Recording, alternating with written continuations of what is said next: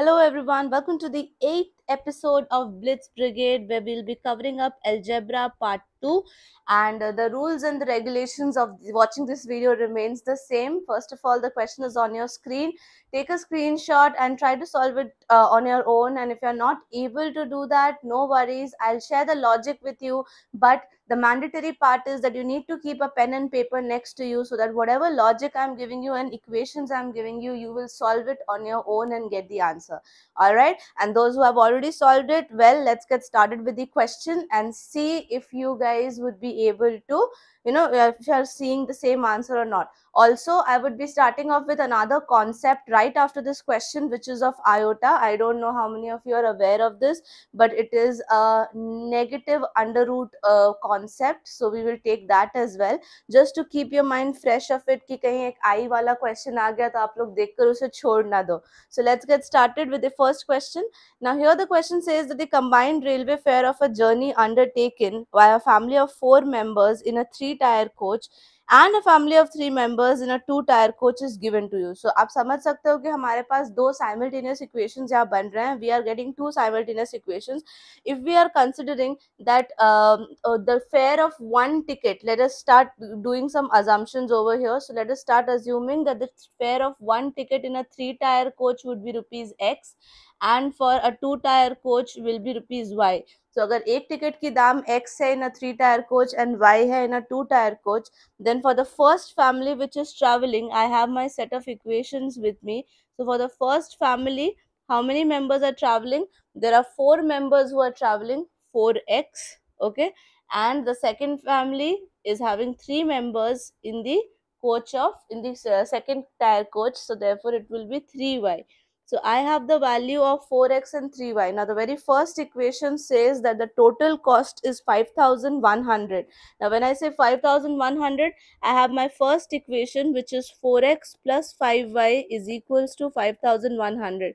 All right, and if I read the rest part of the question, I'll get better picture that the total fare would have been 300 rupees more if the first family had one less member while the second family had one more member.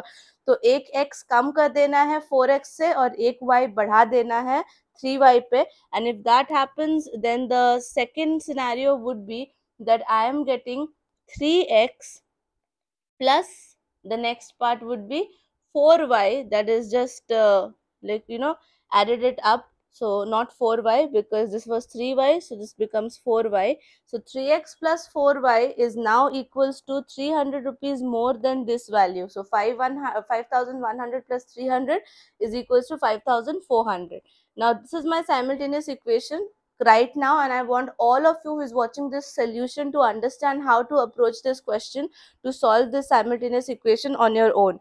You have to solve it on your own, guys. Please don't skip this part, because if you skip this part, you would not be able to benefit out of this video. And मेरा purpose आपके लिए सिर्फ video बनाना नहीं है, उस video से आपको benefit करवाना है. So if I'm ultimately not able to do that, there will be no point of going around. So let's try to get rid of x. Okay, so अगर आपको x से get rid करना है तो you will cross multiply because 4 and 3 are co-prime. So you will multiply this equation by 3 and multiply this equation by 4. Then you will subtract the equations, and there if you do this subtraction, I hope you will do this. Okay, as I said, this is your part to do. You will get the value of y is equals to 900. y किसकी value थी? y value थी 2 tyre की एक ticket की. So we already got the value of y. If we put the value of y in any of the equations, we'll get the value of x also. But हमेशा इस बात का ध्यान रखें that you are in an examination where you don't have to just solve the question but also save time for yourself. So read the last line of the question, that is asking you the fare of a couple in a 2-tier coach. Couple means 2 people and 2-tier coach means y. So you will just multiply this with 2 and get the answer as 1800, which is option B over here.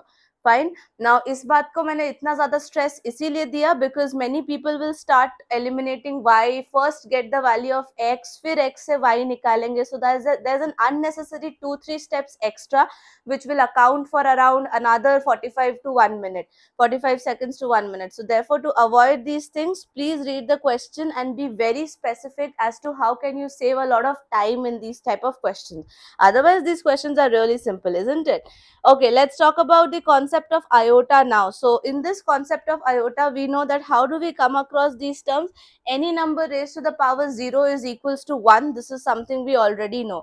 But when we are talking about I, where is this I coming from? So this I is basically coming from the concept of -1 under root. So whenever you have a negative number raised to the power of 1 by 2, that is finding out the square root of a negative number, you get one component separated, which is, let's say, -1 under root 4 and that is called as iota. Okay, that's the full form and you denote it with a I.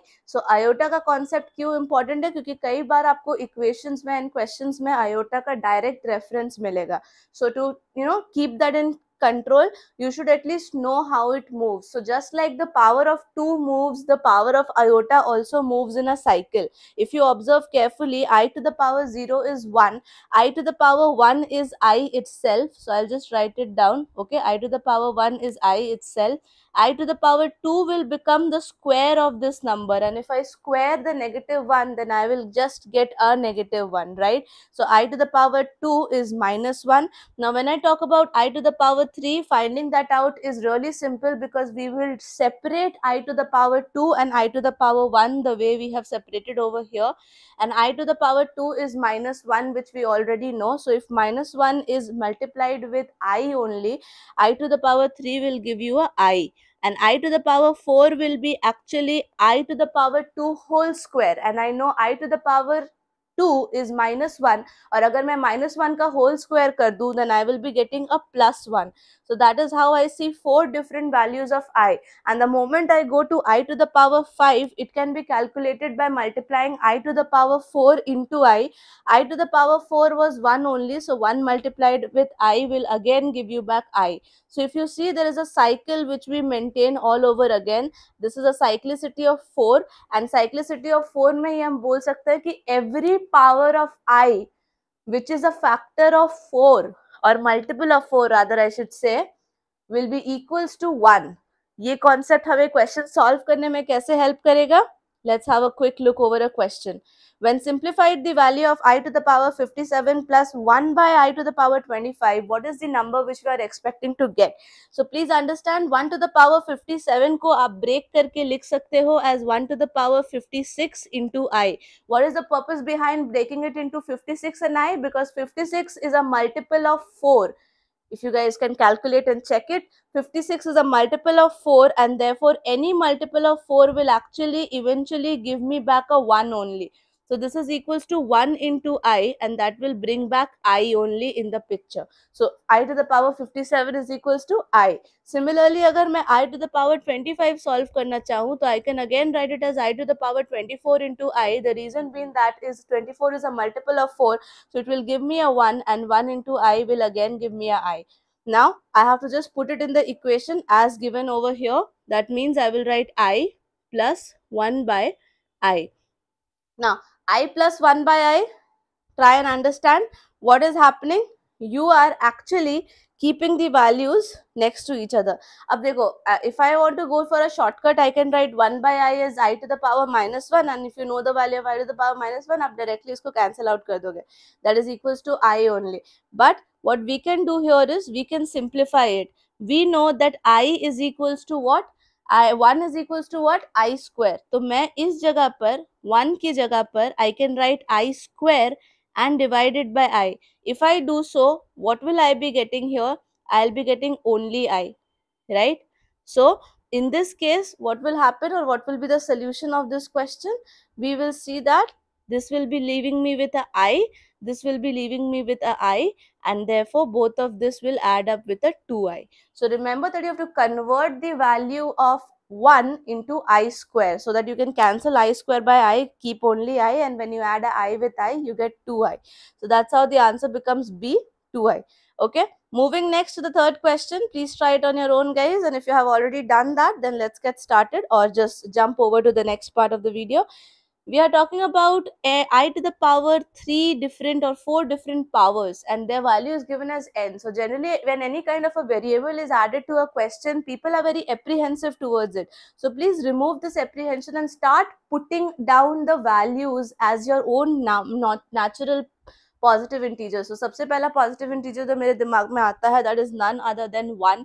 So why can't I write it in the form of I to the power 1 plus I to the power 2 plus I to the power 3 plus I to the power 4? You know there's a cyclicity being maintained. This value is I, this value is minus 1, this value is again back to minus I, and this value is back to plus 1. So ye cancel kar dega, ye cancel kar dega, and you're ultimately left with a 0. So it was a very simple question. No matter you put any positive integer, since you're keeping a consecutive pair over here, the answer of the 4 consecutive values would be 0 only. Okay, let's move forward to the next one, which is question number 4, the predominantly the last one for the day today. Okay, so let's start.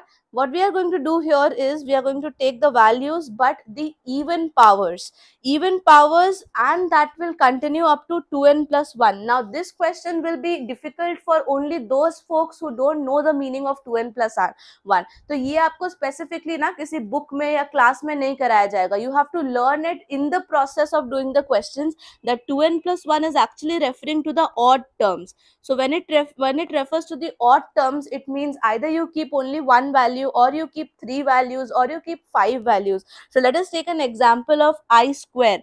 If I keep I square, what is the value of I square I get? The value of I square I get is minus 1, correct? Similarly, अगर मैं 3 value लेती हूँ, I'll take 3 values as given in the question. Then I square is equals to minus 1, I to the power 4 is equals to plus 1, and I to the power 6 will again be equals to minus 1. So I see this becomes a 0, and we are again left with a minus 1. So every time we are taking odd number of terms, जैसे कि 1, 3, 5 and 7, we will see that every time my answer will stop at minus 1 only. Okay, because we are beginning it with minus 1, and therefore with this conclusion we can directly go and strike the answer as minus 1. What is the purpose behind giving this question? The purpose behind giving this question is you do get these type of direct questions in the CAT and XAT examinations, and OMETs में तो भर के आता है ये questions. So when you get this question, if you are not aware of the concept, you might lag behind, but if you know this, it can save a hell lot of time for you. आप literally बस 20 से 30 second में इस question को solve करके ज्यादा से ज्यादा टाइम दूसरे लेंदी क्वेश्चंस पे डिवोट कर सकते हो. So if you found this video useful, guys, you know the drill.